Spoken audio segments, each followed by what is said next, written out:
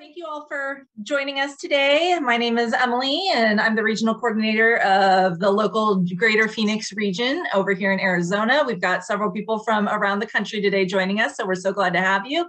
And we're going to turn it over to Dr. Holly Welker, who is one of our board members, and she's the one who typically leads our book discussions. So for those of you who have not met Holly, I'm going to hand it all over to her. Just dropped a book. I suggested that we read and discuss A Room of One's Own because it is Austen adjacent. Most people who join JASNA are familiar with Austen's novels. So if we're going to read something, seems like we should read something that expands our understanding of Austen's work instead of reading Austen's work. And there are at least two different ways to discuss this book. One is on its own merits in terms of the argument that Woolf is making about the need women have to have some privacy and a livable income in order to write. And the other is in terms of what it says about Austen. And I will admit, it's been 15 years or so since the last time I read this, and I had forgotten just how much she talks about Austen. She has a lot to say. So I would like to facilitate discussion and start by asking all of you what you want to say about this book and its assessment of Austen's work. Well, since I only read the Spark Notes, I mean, I really, not really prepared to engage in it, but I wanted to come and join the Zoom meeting just to hear what you had to say about it, because it's all very interesting. Well, I'll jump in and start a little bit. What I was kind of shocked about is how much Virginia Woolf mentions a lot of different authors throughout. She mentions, of course, Jane Austen, Charlotte Bronte, Emily Bronte, no name of Anne Bronte, which I thought was interesting. Yeah. Fanny Burney, George Eliot, just mentions a whole lot of them, but almost makes a point, and I forget which chapter it was in, maybe in chapter 4 or chapter 5 of the essay, where basically, to me, she was basically kind of saying that Jane Austen and Emily Bronte were the only two female authors who were kind of truly able to write without biases a little bit, which I really thought kind of fascinating. Right. She talks, she says that Jane Austen and Shakespeare were the only writers whose minds consumed every impediment and became incandescent, so that you really couldn't see the writer, you could only see their work. And I saw somebody else made the comment that they didn't read the book. So if that's the case, then I probably should provide a brief introduction. So I will go ahead and do that. A Room of One's Own was published in 1929. It is a revision of two presentations that Woolf made at women's colleges in Oxford, though she refers to it in the book as Oxbridge. I think that's right. I think it was just Oxford and not Oxford and Cambridge, on the topic of women and fiction. And her basic argument is that a woman must have a room of her own and £500 a year in order to write fiction. £500 a year. My edition was published in 2005. They say that it would come out to about $37,000. We might say at this point that it would be about $40,000 a year plus healthcare. The point being that you cannot write fiction if you are exhausted and poor, that writing requires a certain amount of leisure. She does something extremely famous that this is one of the most famous things in the book, and I'm just going to go ahead and read it because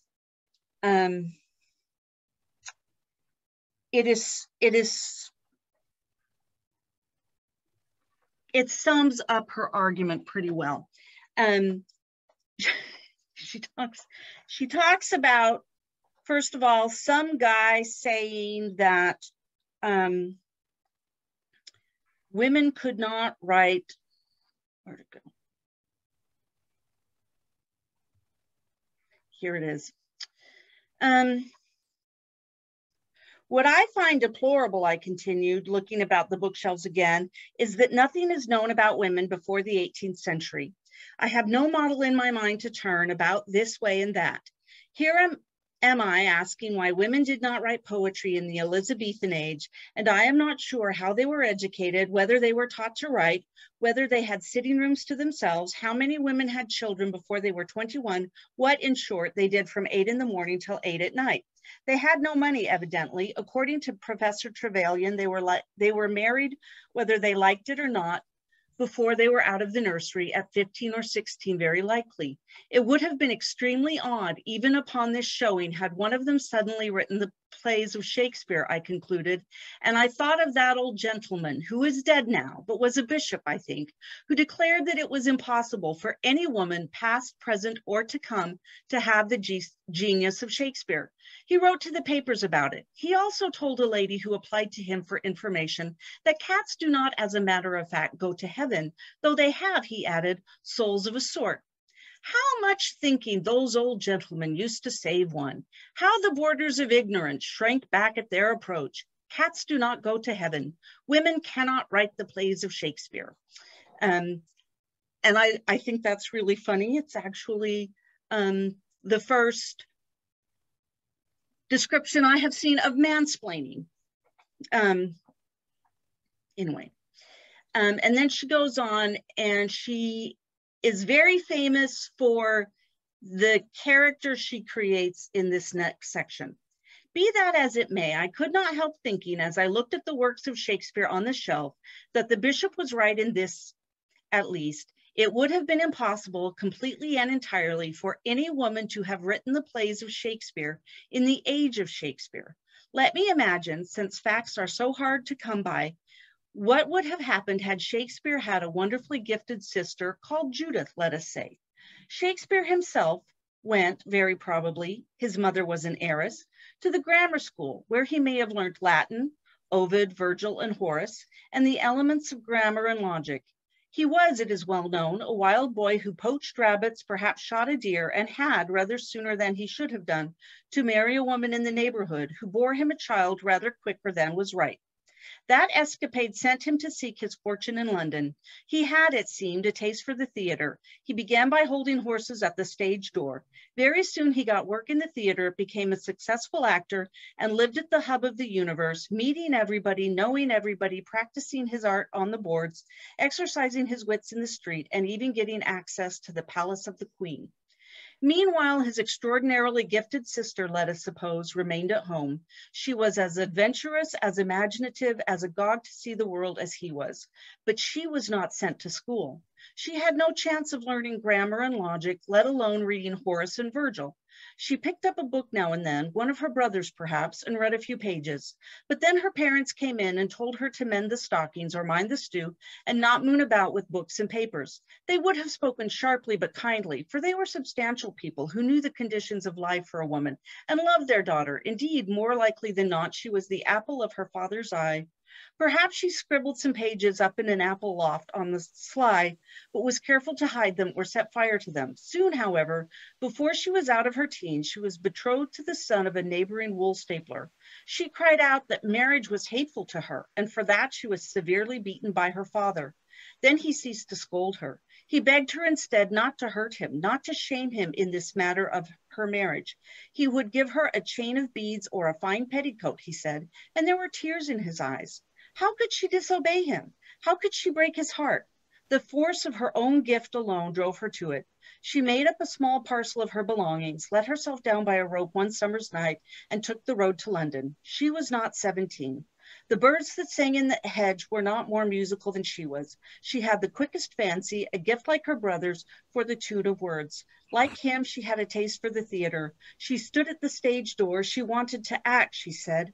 Men laughed in her face. The manager, a fat, loose-lipped man, guffawed. He bellowed something about poodles dancing and women acting. No woman, he said, could possibly be an actress. He hinted, you can imagine what. She could get no training in her craft. Could she even seek her dinner in a tavern or roam the streets at night? Yet her genius was for fiction and lusted to feed abundantly upon the lives of men and women and the study of their ways.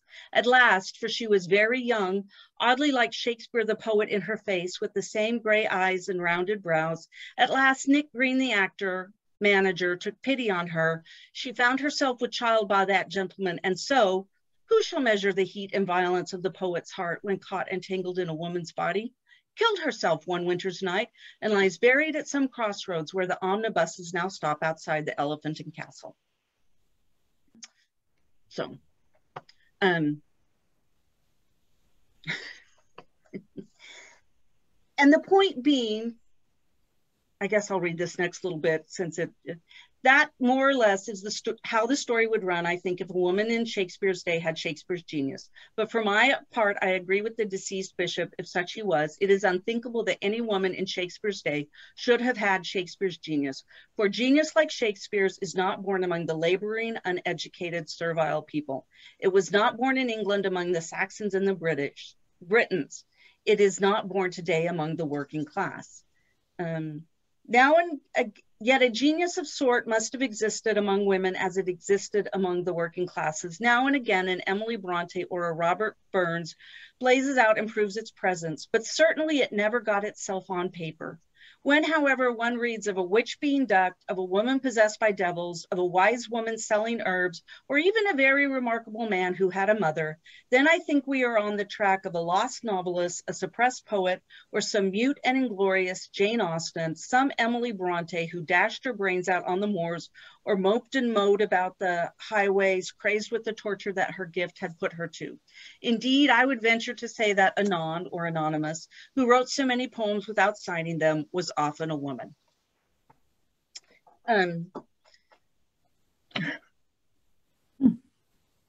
So the point being, it's really hard to write if you have no money, no privacy, and no education. And yet, Jane Austen did it.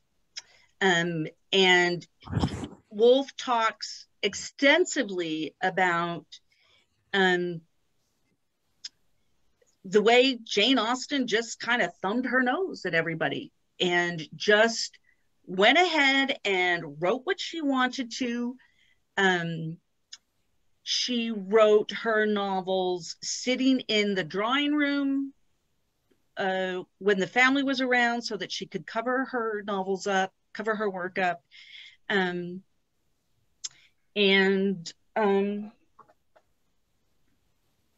Is a genius, is one of the great geniuses.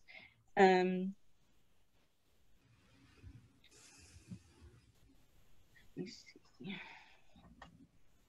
was a woman writing about, this is about Austen. Here was a woman writing about the year 1800, writing without hate, without bitterness, without fear, without protest, without preaching.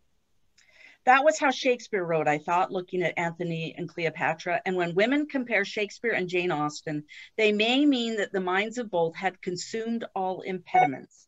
And for that reason, we do not know Jane Austen and we do not know Shakespeare. And for that reason, Jane Austen pervades every word she wrote, and so does Shakespeare. If Jane Austen suffered in any way from her circumstances, it was in the narrowness of life. Can you still hear me? Mm-hmm. Okay, I just heard a scary beep. Sorry. I think somebody else just came on. Okay, that's fine. I just wondered, like, if my, if Jane Austen suffered in any way from the circumstances, it was in the narrowness of life that was imposed upon her. It was impossible for a woman to go about alone. She never traveled. She never drove through London in an omnibus or had luncheon in a shop by herself. But perhaps it was not the nature of Jane Austen not to want what she had not. Her gift and her circumstances matched each other completely. So, does that prompt anybody to have anything to say or to pose a question?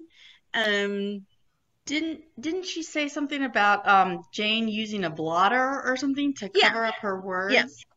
That when someone came into the room, she would cover up what she was writing so that she wouldn't have to deal with questions about it. That surprised me because I thought she shared all her writing with her family.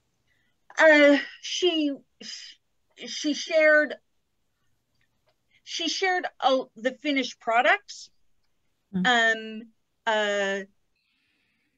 But you know, and that might be a myth.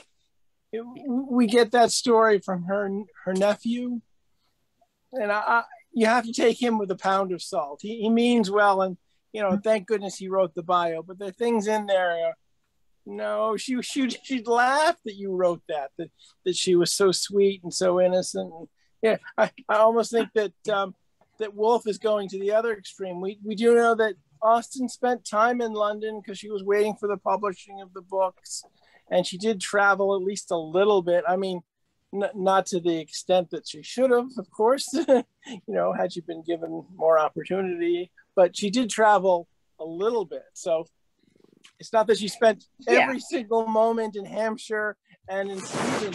And sorry, the cat is rubbing against the iPad, but yeah, I mean, certainly she never left England. Yeah. And in an essay about Austen in The Common Reader, Woolf quotes some people who knew Austen who said that as a girl, she was the prettiest, silliest, most affected husband hunting butterfly she ever remembers. And then there was somebody else who said that she was actually really mean. She is still a poker, but a poker of whom everybody is afraid. A wit, a delineator of character who does not talk is terrific indeed. So what we know of Austen from her family is highly skewed. This is in chapter 4, I think, where we found the hide the manuscripts or covered them with the blotting paper stuff. Yeah. It's funny that Woolf says that Austen should lay a wreath at the head of Bernie, because I've read Bernie. Aphra-Bane? What? Sorry. Isn't it Aphra-Bane? Jane Austen should have laid a wreath upon the grave of Fanny Burney. Okay. And then Fanny Burney. Also, chapter 4. I'm not sure where. I'm looking at you know, online, so I don't have a page. Sorry, but the fact of the matter, if you've read Burney, at least in my opinion, for instance, Evelina, Austen took what Burney did and went so much further. Burney has a joke. Yeah. Burney has a 40-page joke in Evelina. It's not funny. Yeah. No, I read it. Yeah, I read it. It was, yeah.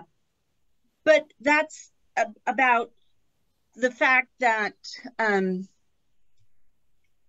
Fanny Burney publishing her work made it that much easier for Austen to publish hers. Not that she necessarily influenced Austen in any particular way. Austen was a much better writer. Yes. She does mention Aphra-Bane. Aphra-Bane, it's spelled Aphrabehn.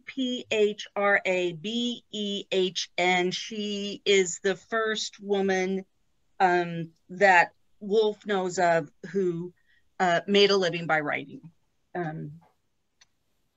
She was a loose woman and a spy. So she's mentioned in my book, by the way. Yeah, for Ben. But she was successful, and she did make enough money to live on. I don't know how much she made, but her place did well. But she didn't write novels or poetry. She just wrote plays, which were very popular. She wrote some poetry. She wrote one, oh crap, I was going to look it up. She actually wrote a poem about impotence, about a shepherd and shepherdess who are going to have sex, but the guy can't get it up. And it's actually a pretty funny poem. But that was on my to-do list to look the title of that poem up and find it, but I forgot. I can do it later. So. Wow.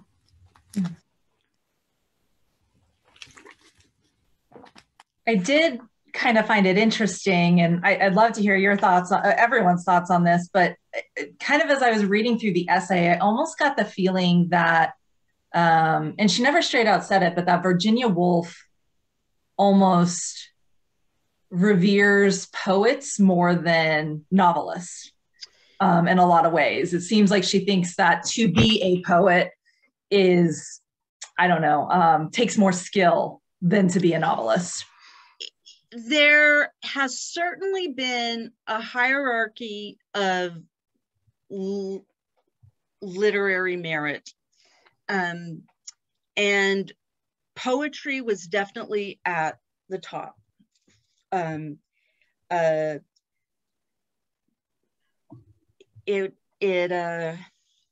Also a poet's sensibilities. Poets were thought to have a finer spirit, to be more emotional and deeper. The Austen herself goes there a little bit. It's in Persuasion. Anne Elliot is talking to I can't remember his name, the character's name. He's engaged to someone and then she dies. And Captain Benwick. Captain Benwick, yeah. Yes, yes. And all he does is read poetry. And she's like, I think you need to read more prose. And then Captain Benwick and whichever one of the sisters that everybody thinks Captain Wentworth is going to get engaged to. Louisa. The one who, what? Louisa, yes. When Captain Benwick and Louisa get engaged and everybody is so shocked, Austen writes, of course they fell in love over poetry. So novels were considered less literary, partly because women wrote them. You didn't have to be prose just was not considered as refined as poetry. And the fact that women wrote novels made them a disreputable genre for a very long time. And even for that matter, you could see something similar happening today. The fact that so many women write memoir makes it a somewhat disreputable genre. And now fiction is considered a much serious, long novels written by men, by the likes of Jonathan Franzen and David Foster Wallace. So yeah, there's a snobbery about poetry. Yeah, and I guess what I was so interested is I knew that there was definitely a snobbery around Jane Austen's time because the novel was so new, hence why it was called the novel. But I was kind of fascinated that still in 28, 29, when Virginia gave this these speeches, like that, it was still considered even 100+ years later, still, that difference of how people thought about it. Well, it's still sort of it. I mean, if you go to someplace like the Iowa Writers Workshop, poets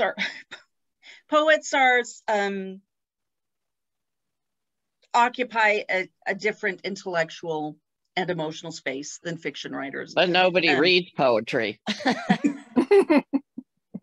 It is true. It is a less important genre. That is absolutely true. Yeah. People may think it's sophisticated or whatever word you want to use, but it doesn't sell, that's for sure.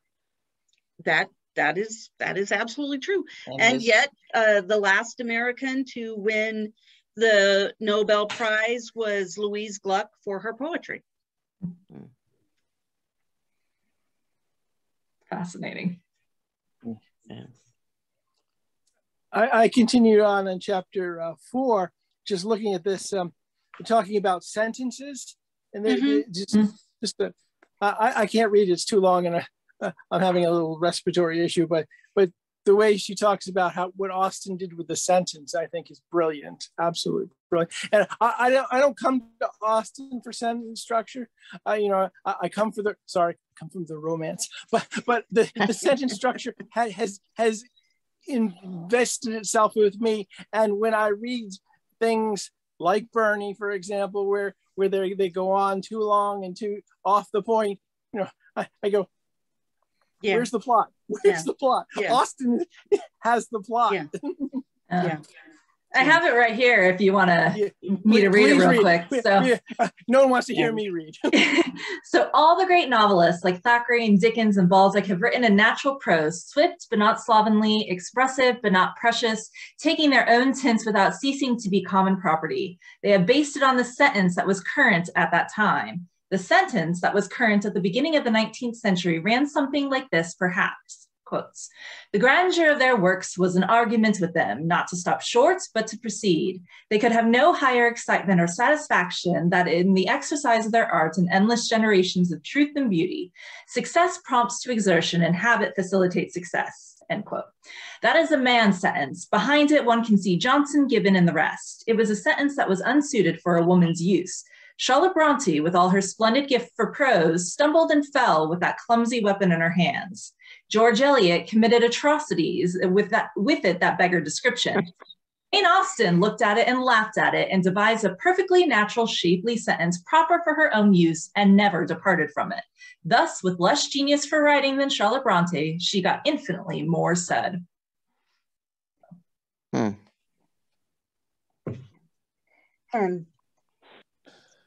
In this essay I mentioned in the Common Reader about Jane Austen, Woolf also talks about Austen laughing at people. That when she is 15,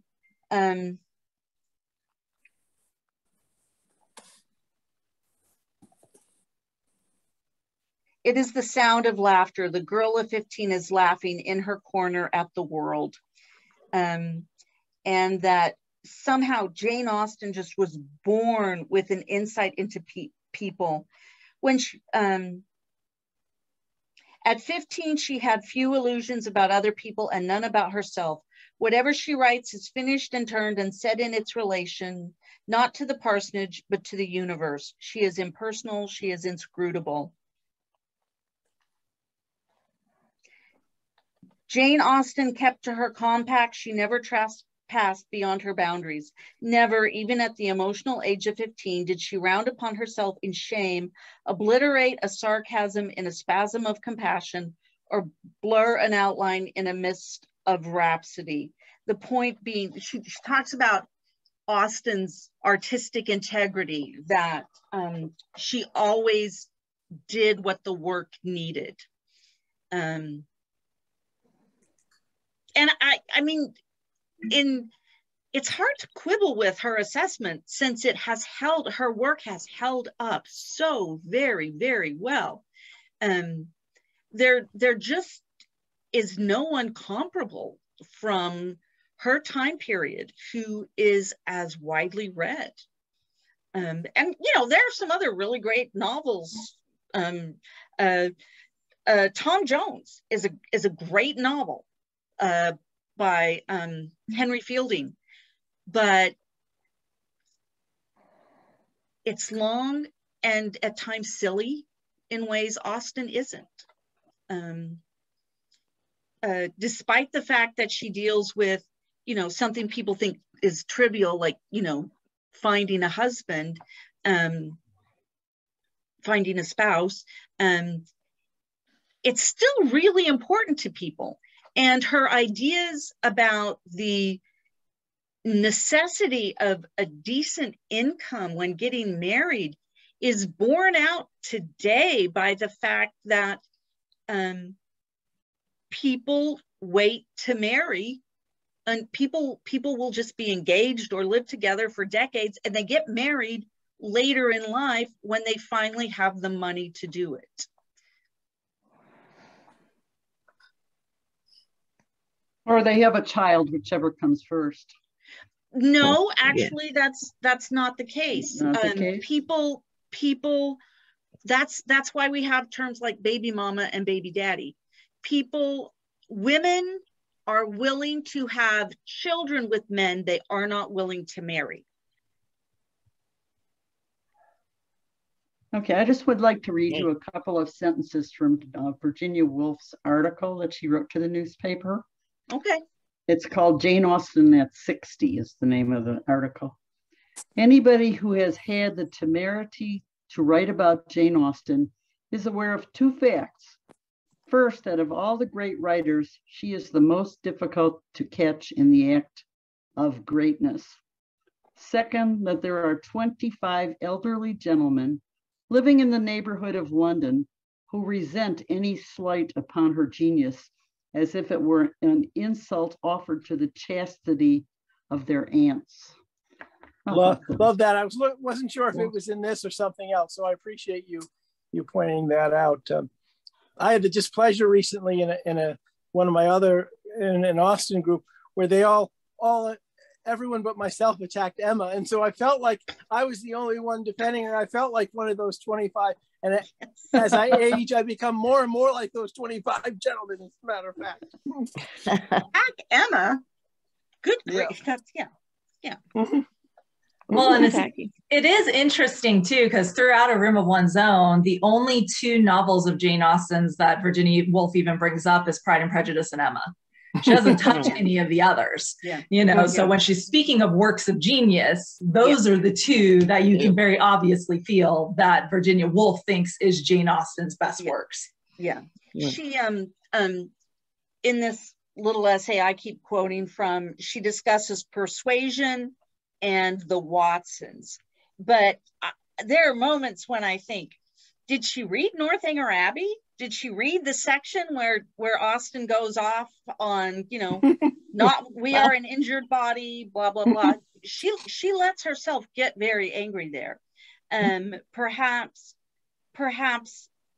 Woolf reads it differently because it's so meta.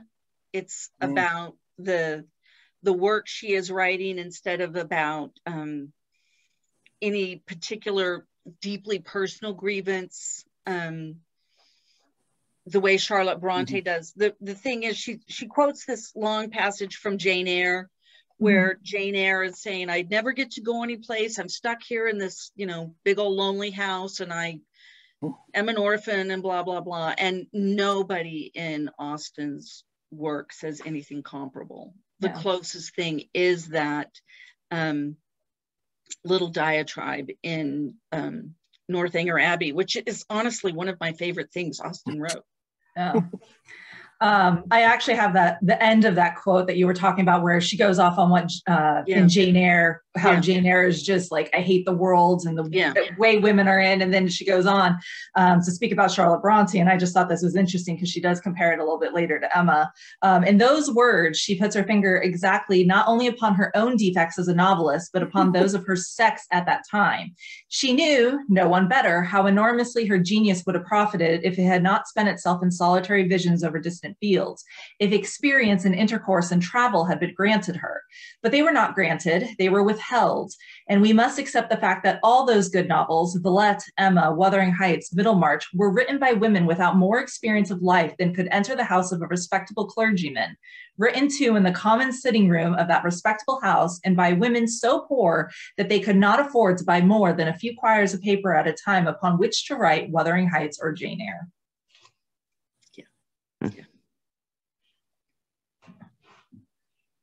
Virginia Woolf has a way with words. Yes, she does. she really does.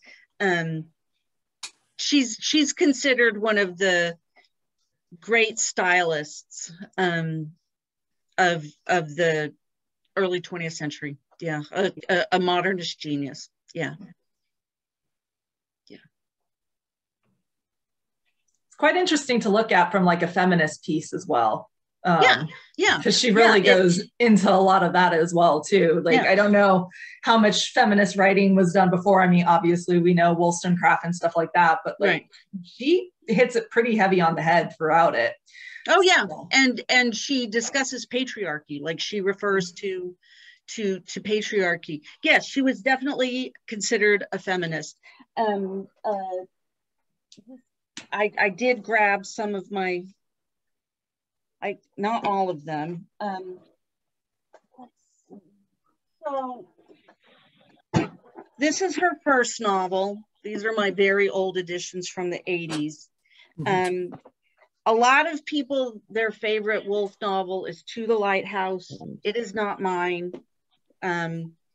It's about an English family waiting to see what the weather's going to be like. A lot more people love Mrs. Dalloway. It's about, I think she's 50, Clarissa Dalloway. She's either 50 or 60. She's having a party. It's written right after World War I. And then my favorite Woolf novel is Orlando, which starts with a male character in the 16th century who at the beginning of the 20th century is a woman and only about 35 years old. So somebody who lives forever and just has a spontaneous sex change. It's actually there's a movie that was made of it that's starring Tilda Swinton. It was okay. I liked that better than the Mrs. Dalloway movie. And Virginia Woolf had an interesting, her father was famous. She was orphaned as a teenager and molested by her half-brothers, and always resented her entire life that she was not educated. Her brothers were sent to college, and it really bummed her out that she had very little formal education, as is obvious in a room of one's own. Yeah, you can really see that through the chapter where she goes to the luncheon and has this great meal, and then later on in the evening goes to dinner in the women's college and is barely fed anything edible, and then goes up to one of her friends' rooms and it's sparse, and then goes on a whole diatribe about, if, your mother's mother would have, been able to donate their money to this college. And so, yeah.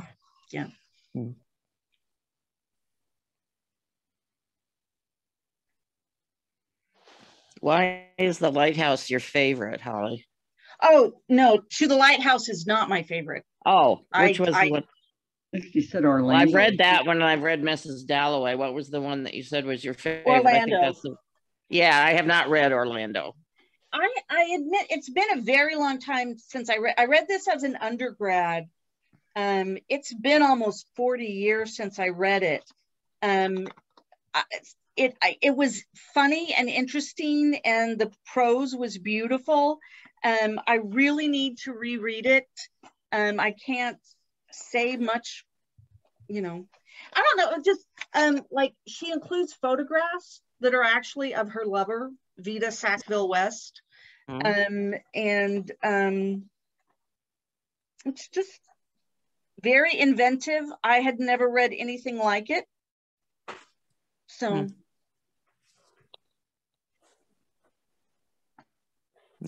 just curious. I will tell you that Austen, that Woolf's argument about Shakespeare's sister was taken by Alice Walker, who wrote The Color Purple. And in an essay called In Search of Our Mother's Gardens, she talks about Woolf's claim that, you know, that any woman who had genius would have gone crazy or blown her brains out. And let's see.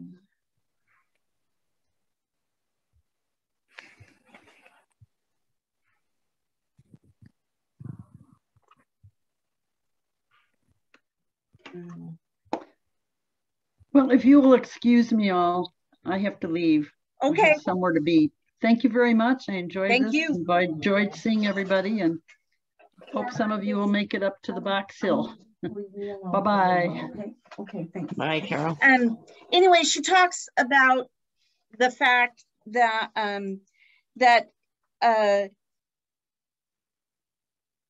if women who were working, very poor women couldn't become artists, what would it mean to be a slave?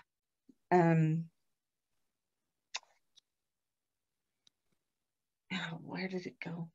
Oh, well, I can't, sorry. I must have lost my place marker.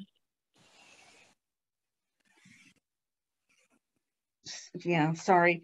Anyway, it's I can maybe find a copy of it online and provide a link or something. It is a really interesting commentary in terms of the very few outlets Black women had for creativity. She talks about quilt making, she talks about gardening, and what it would mean to have an artist temperament when, you know, you didn't even own yourself.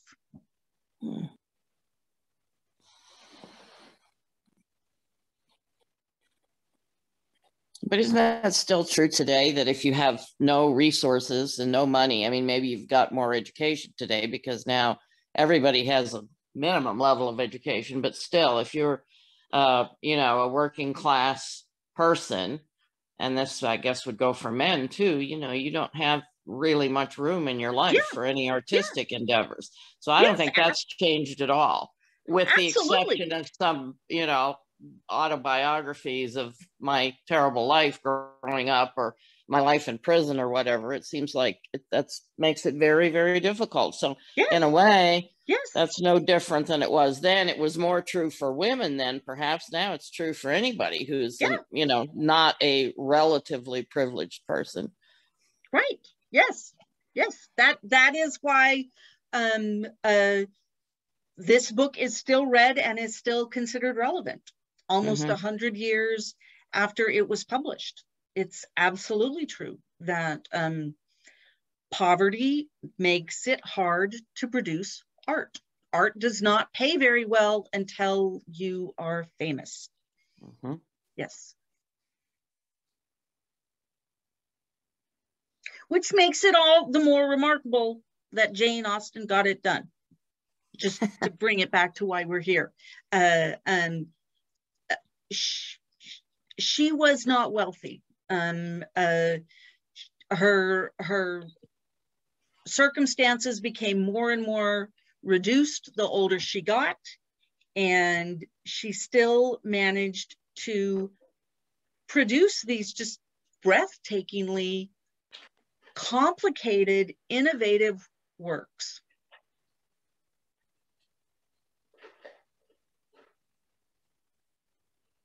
Yes, but this is Martha Lang speaking.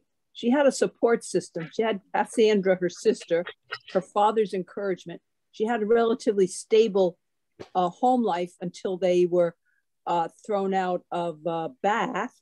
But she had a tenacious disposition. She was gifted, certainly, but she really made up her mind to be a writer, and she had a gift for conversations. And I'm actually writing a play about how Jane Austen was able to do what she did. And extraordinary. It was just a perfect combination. And may I say, my favorite quote from Virginia Woolf is, "The joy and the sorrow interwoven like reeds in the moonlight." Thank you. Yeah. It's beautiful. Yeah. I love the line about catching her in the act of greatness. John Mullen's great book, 20 Questions Answered, has a chapter. Okay, let's find some. And you know, he points to Emma and the indirect free discourse, Right. wherever how it's pronounced. Okay, that's sort of greatness right here. Mm-hmm. Yeah. I mean, there may be a Virginia Woolf association. But a lot of Jane Austen's, right? Well, I just was gonna, Was by, there may be a Virginia Woolf Association of North America. I have not bothered to look for it or join it. It's still, people have so much to say about Austen. And while I think Virginia Woolf is really important, I'm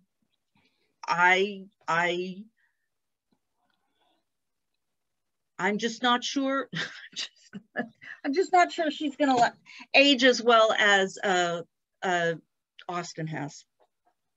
Not that it's necessarily a contest, but it's still really interesting. Anyway, I was competing with somebody there for a minute, so whoever it was, please, I'll be quiet now. No? Yes, not. I did want to bring back to something you said, that, you know, in 100 years' time, you know, that we're still reading her work. Yeah. And I thought it very interesting. I think it was end of chapter 5. I wrote the quote down, but I think it was toward the end of chapter 5. She's reading the more modern book from whatever fictional female author she's talking about. And she's saying, give her another 100 years. I concluded reading the last chapter. Give her a room of her own and 500 a year. Let her speak her mind and leave out half that she now puts in. And she will write a better book one of these days. She will be a poet in another 100 years' time. And I think it's sad because, as we just said, 100 years later, we're still where we were, pretty much. I mean, obviously things have gotten a little bit better since 1928 in some ways, but in many others, no, we have not. Well, certainly, women do write and publish more novels. Women have won the Nobel Prize, but yeah, works by women are still read less often than works by men. Works about women, about girls, are read less than works about boys. That's, you know, why J.K. Rowling made her main character Harry Potter and not Hermione Potter.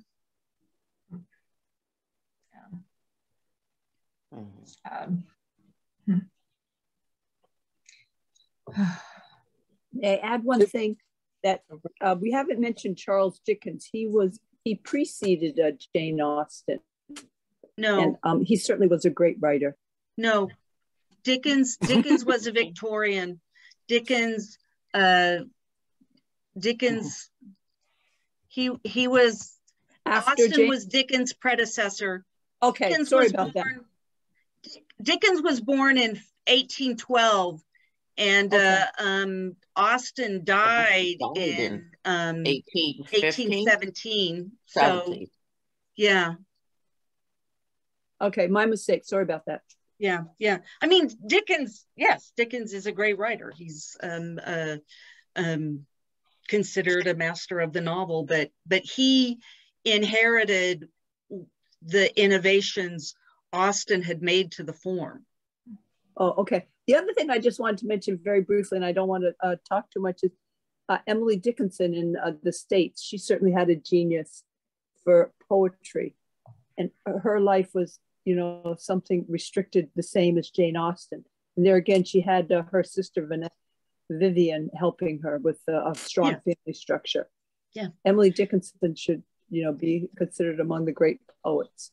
Yeah, absolutely. Though I don't, Virginia Woolf as a British snob probably did not read much Whitman and Dickinson. I will say that both Jane Austen and Emily Dickinson were Sagittariuses.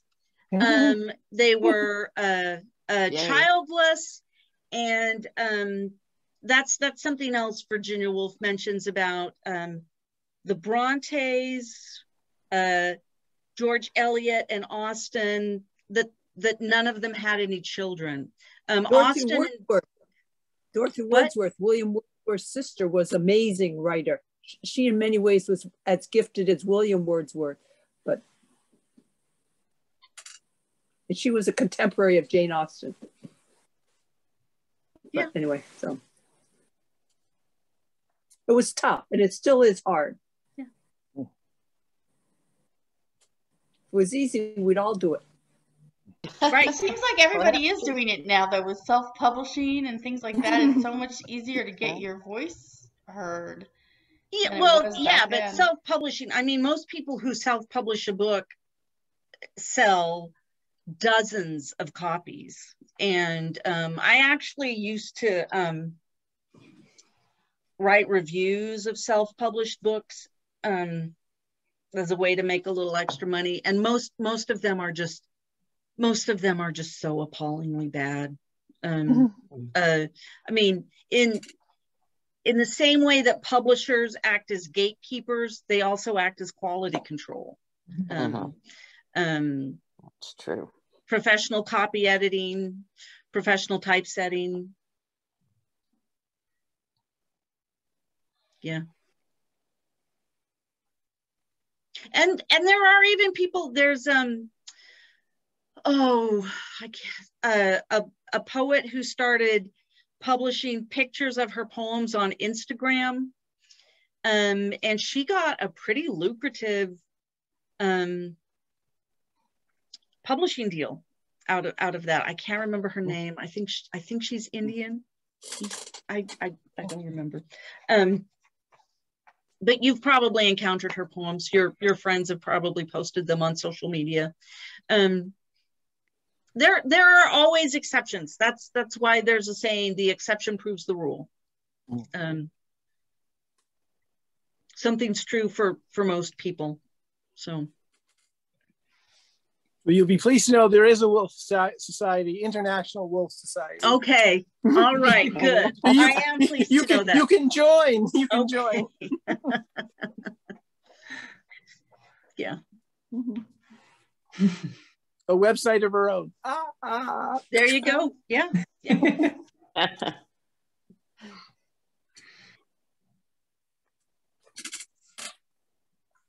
Well, anybody want to sum up? We're coming up on an hour. Any questions you had that no one's addressed? Any final conclusions? You know, the hope with this was that it would expand your appreciation of Austen. Two things. One, introduce you to another writer. Lovely. You did a lovely job, Holly. I'm very pleased. Thank you so much. Thank you. It was a lovely idea. I mean, I offhand at least can't think of anybody else who has the gift for dialogue that Jane Austen had. Yeah. Certainly Woolf does not have it.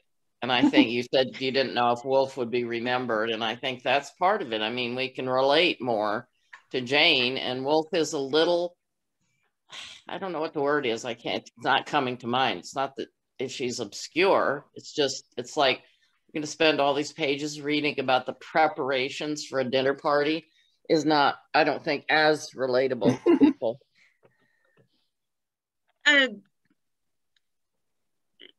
Austen's prose is more straightforward. Yes. Austen certainly writes skillful sentences,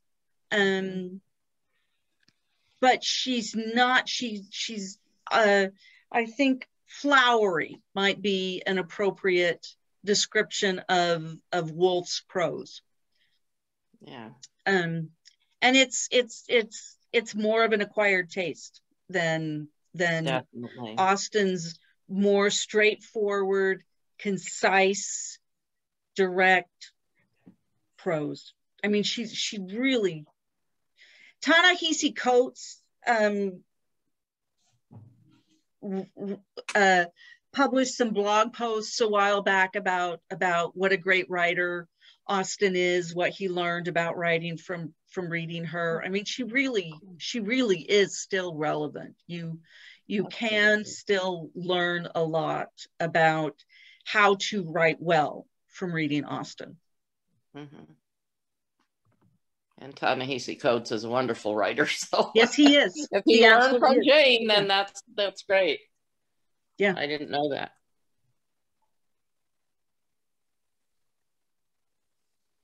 All right. Any other comments from anyone else before we sign off today?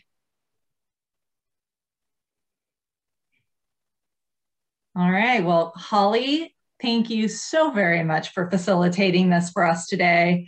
You really did a fantastic job. You always do so much research and prep, and it's always very insightful. So thank you so very much, Holly.